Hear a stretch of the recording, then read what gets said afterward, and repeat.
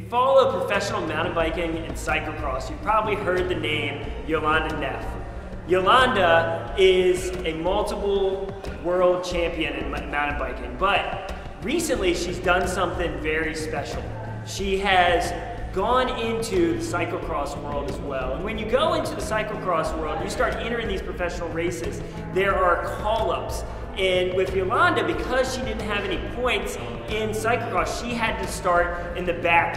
The world champion in mountain biking had to start in the back. Well, every single race, she's worked hard and moved through the field, and every single race been able to position herself at the start a little bit closer to the front until just recently she won her first cyclocross race, beating the current cyclocross world champion.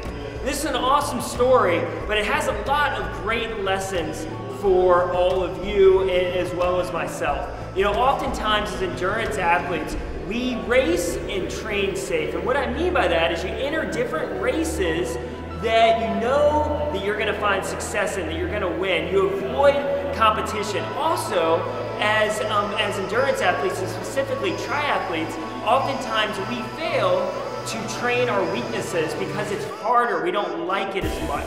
Instead, we train more on our strength because it gives us more satisfaction because we are the best.